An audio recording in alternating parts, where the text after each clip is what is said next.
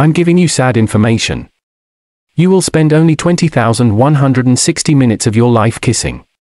Maybe we only kiss for 2 weeks in our 60 to 90 years of life. Each kiss will take an average of 12 seconds. We're lucky in that regard. Back in the 1980s, people only kissed for 5 or 6 seconds. Today that number has doubled to an average of 12 seconds. Every time we kiss, we infect your partner with 80 million bacteria by mouth. In a study, 90% kissing cultures were found in 160 different cultures. In some cultures, kissing on the lips is considered disgusting.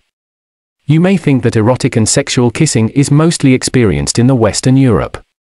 Unfortunately, the highest rate of sexual kissing is 90% in Middle Eastern countries. In North America, this ratio is 55%.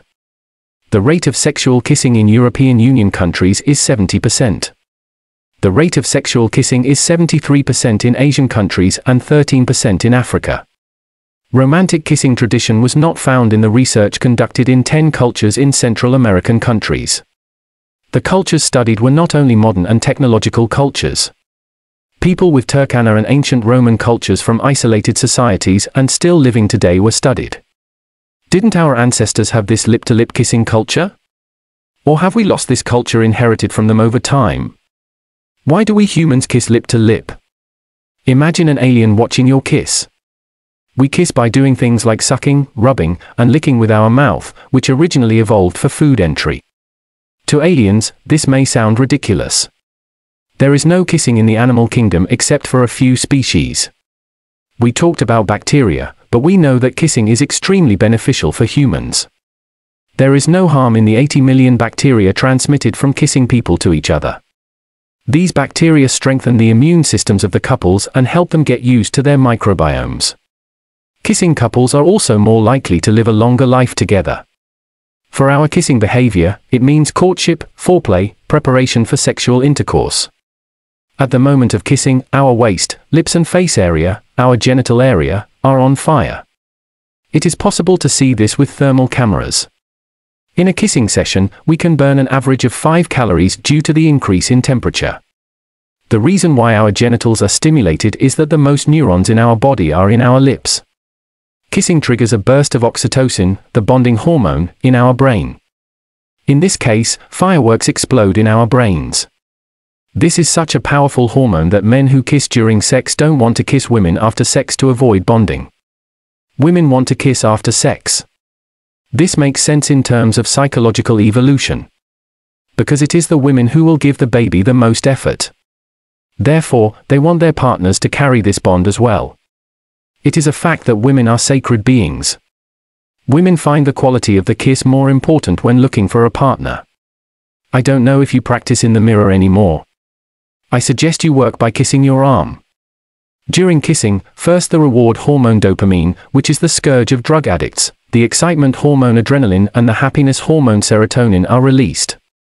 The rates of these secreted hormones prepare people for the next level of sexual intercourse. Kissing not only by women but also by men injects the hormone testosterone into the woman through saliva. This hormone jump is thought to entice women to have sex. There is research showing that men who open their mouths more when kissing use their tongues to increase women's acceptance of sex. When men and women kiss, you can feel the hardening of the nipples, the enlargement of the penis, the enlargement of the vaginal canal and the watering of the vagina. In animals, deer kiss each other with their noses, while geese kiss each other by rubbing their beaks. While bats touch each other with their tongues, elephants insert their trunks into each other's mouths.